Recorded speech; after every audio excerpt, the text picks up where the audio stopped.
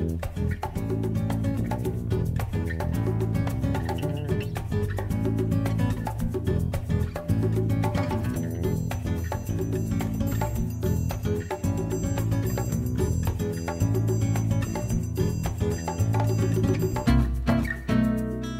Newsletter TV, the Quilters community, is brought to you by Husqvarna Viking, keeping the world sewing for over 140 years.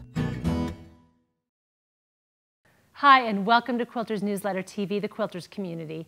I'm Mary Kate Karr-Petras, and I'm back with Karen Charles, event specialist with Husqvarna Viking. Hello, Karen. Hi. And Karen is here today to show us a bit of a dare, how to use the sewing machine stitches in our embroidery machine to make this adorable quilted bag. Now, I looked at this before we started and I said that this would take me, a couple of hours, especially since I'm not good with zippers. And you said, wait till you see. I mean, this is always my challenge. I don't have time to be spending a lot of time working on projects. And a lot of people who don't do much sewing, they're not very comfortable putting in a zipper. So I want to show you some quick, easy ways to do it. So we're going to get right to it. Let's do it. So we're going to go over to our screen. Instead of bringing in an embroidery design, we're going to bring in a straight stitch. So we're just going to choose the straight stitch, and we're going to change the stitch length, make it a little shorter to 2.0, and we're going to select a box that's going to allow us to put in 80 of them at one time. We say OK. It brings in all the stitches. Just have to wait for it to do its job. And then we say OK again, and it's bringing it into an embroidery. So this is the line we're going to use to stitch our zipper. OK.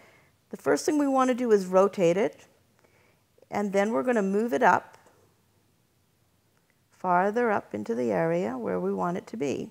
And we're going to go into embroidery by pressing go. So this is where the straight stitch line is going to go. And I can lay my zipper. If you look at the zipper, the tab is up. And the zipper, I always choose a longer zipper where the tab is out of the way because I don't want it to get caught into the stitching. And if you notice, when I'm going to put my foot on the pedal instead of using the start-stop button, and I'm just stitching the zipper like that. We have a tearaway stabilizer in our hoop. I've got that thread I'm going to get rid of. And I'm going to let it do its thing. And it's finished. Well, that was pretty easy, wasn't it? That's really fast. Okay, one side. Now we're going to put the top of our bag in place. We have our fabric.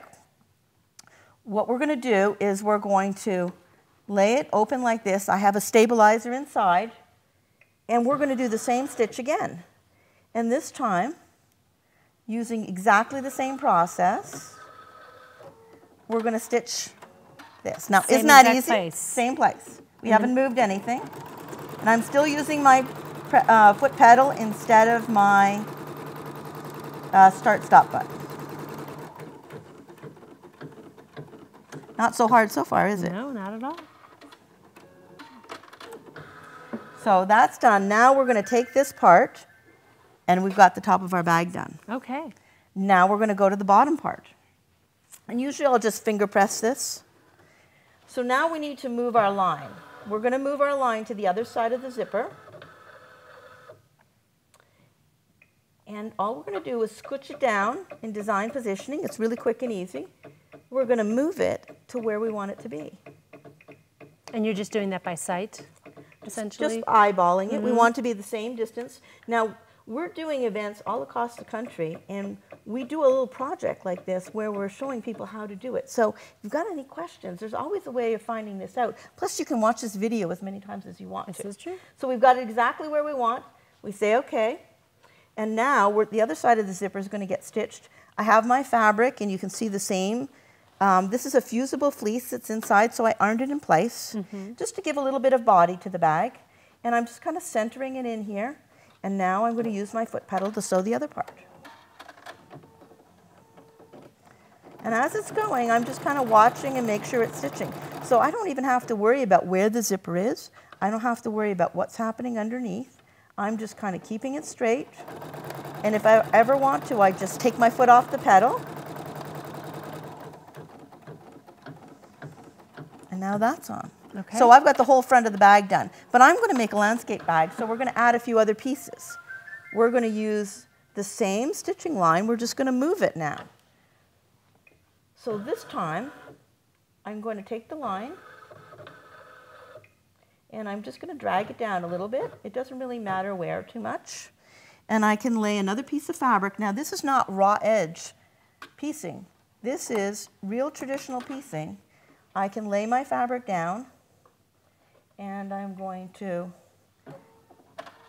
sew it in place the same way. The next time I'm going to show you how you move the line so it's not even straight. I can make it be on an angle. Because right now you're still using the same settings. Same settings, same stitches from sewing. But you see how much easier it is and faster in sewing? This would have taken me probably half an hour, 45 minutes. Instead it's just a few minutes.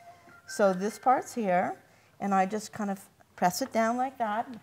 This time we're going to make it a little more challenging. We're going to change the angle of the line. Okay. So I'm going to go back into design positioning and I'm going to rotate the line. And I just grab it, change the angle of the line, and then I'm going to go in and move the line down a little bit. So that's about, you see where it is? That's where it is. Next fabric, lay it down, get it to be in place, and come out of design positioning into our regular embroidery screen. We're ready to start stitching that.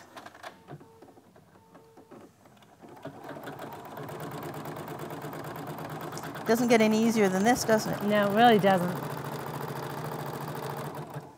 So if I decided 2 fabrics was all I wanted to do, that would be fine. Now I'd be ready to finish off the bag. If I want to keep adding more, I keep adding more. I add another one, and I can add as many as I want to. I can actually add a pocket. You'll notice there's a pocket in the back, but I could have added a pocket here instead of this one. That could have been a pocket I could have put my hand in. So, but we're just going to leave it like this because I want you to see the completed process. So now we're going to go back out and we're going to bring in same stitches, but instead of them being a straight line, they're going to be in a box. So I've got it all ready, make it quick. And the last things we're going to do, if I wanted to add the straps in, then I would have put this tab in right now and I would move that straight line up here and sew the tabs. Because I'm afraid we're not going to have enough time, I'm just going to show you how to put the back on. Okay. And then open the zipper. Now this is where it's important. You see that zipper tab that's hanging out? Yes. We have to pull that back in. Because if we don't at this point, it's going to get cut off and then we'll have no zipper. So this is, if you're going to make a mistake, that's where it's going to be. So we're ready to stitch. We've got our fabric. This is going to be my back. So I'm going to lay the back against it like this. And then I'm going to add my inside fabric. And it just doesn't really matter what they are. And I'm going to be ready to go in and stitch around the outside edge. And the bag is done. Oh my goodness. That's it. So at this point, I can use my start button or I can use my foot pedal. I usually like to use my foot pedal just like I was sewing. Does it offer you a little more control? It does, because I can stop at any point I want to and say, okay, the fabric's not right, and then I can go in and move it. And you can see it's a really smooth, organized kind of seam. When I come over the zippers, I'm careful. I don't charge over them like, you can see how easy it went over the zipper, but you'll feel it. The needle comes down on one side or other of the teeth, and that's all right. Now that didn't take too long, did it? After I'm finished with this, I take it out of the hoop, I cut around the seam allowance, cut away everything, so I'm only left with 1/4 of an inch, and I open it through the zipper on the other side. I take the tearaway, flip it, and then that's what I've got. Do you believe that? It's amazing. And using stitches from your machine, it really is that easy. The difference with the other bag, the purple bag that I did, is I added a decorative stitch. So let's bring it over here. Now, I have added a stop command in there. It's going to go back in and add a lot more stitches. But I just want to get to the point where you can see what the next result is. So we're going to undo it, unhoop it, and we're going to take it out of the hoop and get rid of that. And you can see on the back the stitches that are there. This is the stabilizer that's going to get torn. okay? We just get rid of that stabilizer, and because we opened the zipper and left it there, it's right there. It's right there. So we're going to use our rotary cutter if we can find it. You have our rotary cutter? I guess we're, but let me just cut this away. Okay, I'm going to do it on this side so you can see. A rotary cutter works fine. I'll usually trim away any of the extra batting that's there. And this is the point where if you've left that zipper tag hang out, you're in trouble. Right. Because it's gone. You can't even rip out the stitches.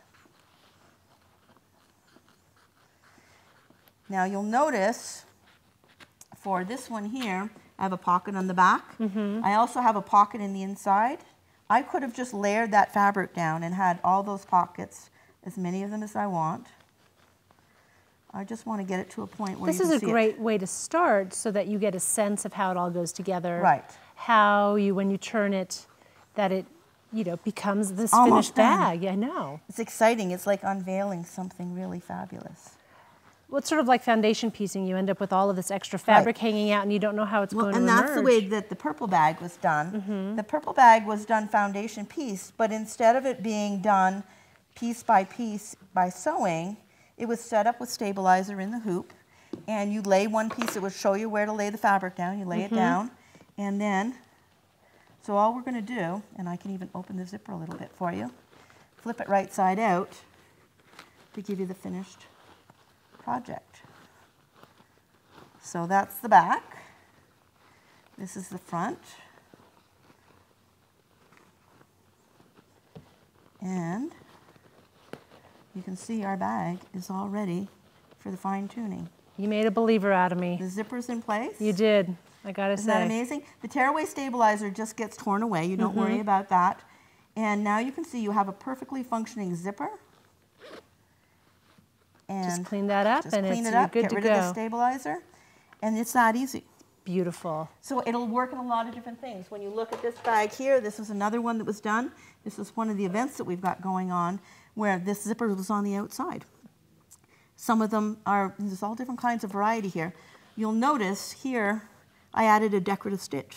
Still done in the hoop, and that's a sewing machine stitch on embroidery. So you can layer it. Yeah, you can make it as ornate, as you said, pockets. You can spend as much time as you want trims, but or you can just, I mean, this was like, you have to leave for the party in an hour and you need a present. That fast. I mean, that's how fast it was. They make gorgeous presents, but the idea of using your sewing stitches and embroidery is something most people don't think about. Well, it was great. That's why I enjoyed sharing it with you. Thank you so much, and you did it. I'm so impressed. Thank you so much. Thank you. Thank you for joining us. We look forward to seeing you next time. Take care. Bye-bye. Quilters Newsletter TV, the Quilters community, is brought to you by Husqvarna Viking, keeping the world sewing for over 140 years.